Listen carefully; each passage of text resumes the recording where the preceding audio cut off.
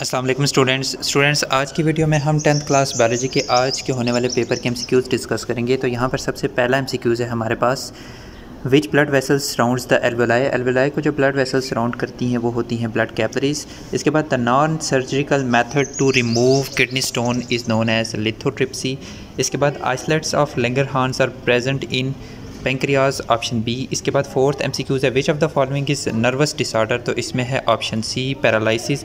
इसके बाद fifth MCQs है, इन विच disease crystals of uric acid are एकमुलेटेड in to joint, तो इसमें है गाउट, ऑप्शन बी। इसके बाद सिक्स्थ एमसीक्यूज़ है, the female reproductive part of the flower is called gynoecium, इसमें ऑप्शन ए है। इसके बाद नेक्स्ट सेवन्थ एमसीक्यूज़ है, the strawberry is example of, strawberry example है रनर्स की। इसके बाद एट्थ एमसीक्यूज़ है, two identical chromosomes of a pair are called homologous chromosome, option D. इसके बाद नेक्स्ट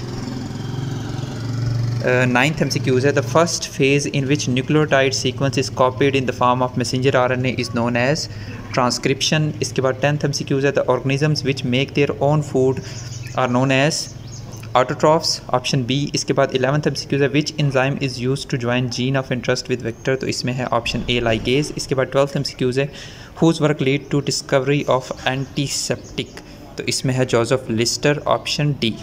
तो आई होप आपका पेपर अच्छा हुआ होगा। तो जो लॉन्ग थे वो काफ़ी ट्रिकी थे, बाकी शॉर्ट की जो की है वो मैं इंशाल्लाह नेक्स्ट वीडियो में अपलोड करूँगा। और इसके अलावा कमेंट सेक्शन में ज़रूर बताइएगा कि आपका पेपर किस तरह हुआ है।